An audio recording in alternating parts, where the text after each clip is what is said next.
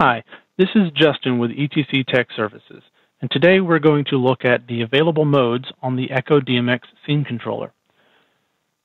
The Echo DMX Scene Controller has two config modes, Basic Mode and Custom Mode. The mode is set with the Config Mode switch on the front of the device. Both modes have the same core purpose, to allow ecosystem controls to speak to DMX-controlled equipment. Basic mode is exactly that, a basic snapshot functionality. DMX comes into the input and out the output.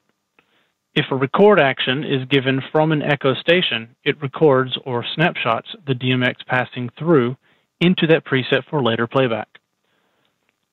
Custom mode is used in combination with the EchoAccess mobile app to further specify exactly how the DMX is output during echo control. Please note, the EchoAccess mobile app requires an EchoAccess interface for Bluetooth connection or an Echo expansion bridge for a Wi-Fi connection to your Echo system. After switching your Echo DMX Scene Controller to Custom Mode, we'll jump into the EchoAccess mobile app.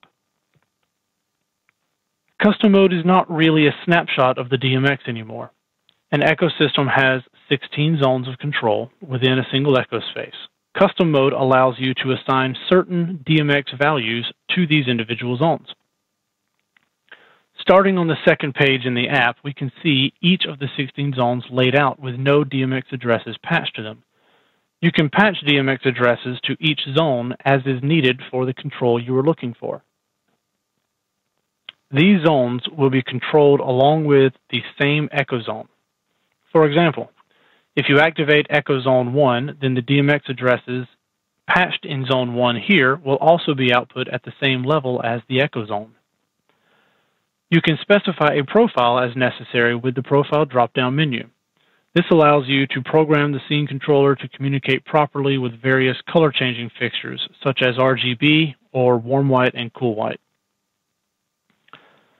This will add addresses in the ranges necessary for that profile type.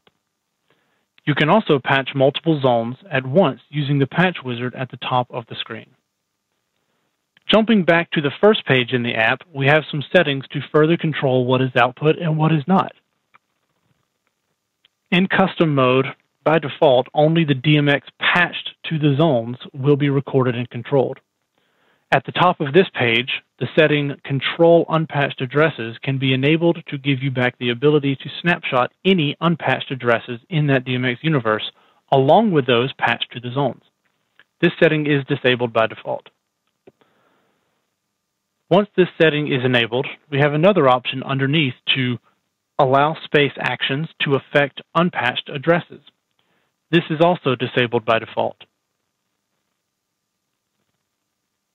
Enabling this setting will allow Echo space-wide commands, such as space raise or space lower, to also control DMX addresses that are not patched to zones.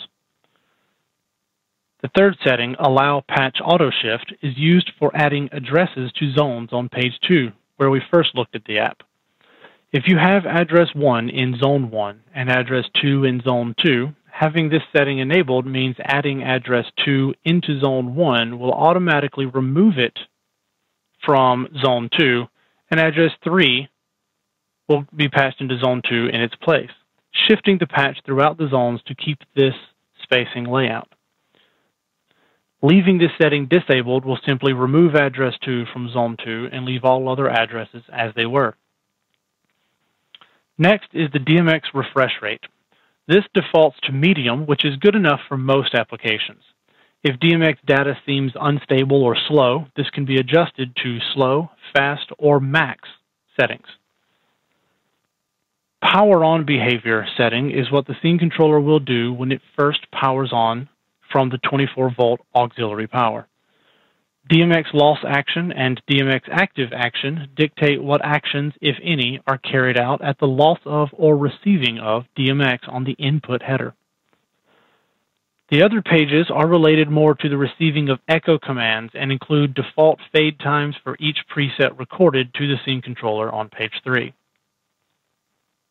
The ability to enable and create an echo sequence from these presets is on page 4, and the turning on or off of demand response is on page 5.